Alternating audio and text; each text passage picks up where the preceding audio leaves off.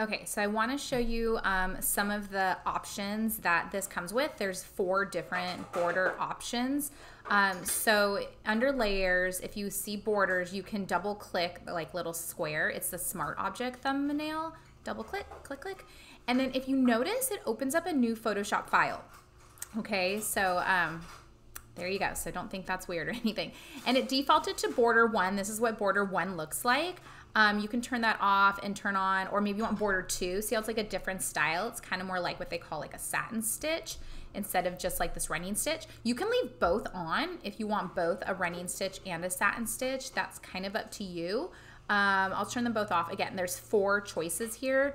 This just looks like another kind of satin stitch style.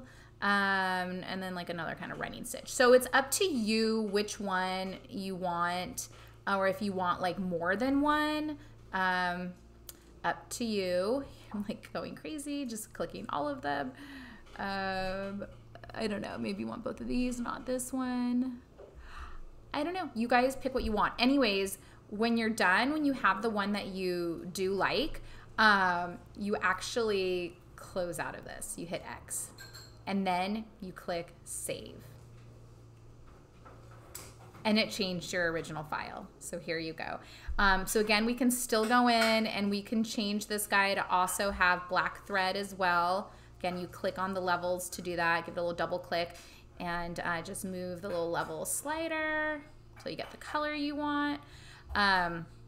Yeah, so anyways, that's how you do it. Let me know if you guys have questions. I'm excited to see if anybody chooses to go this route and what your artwork turns out like.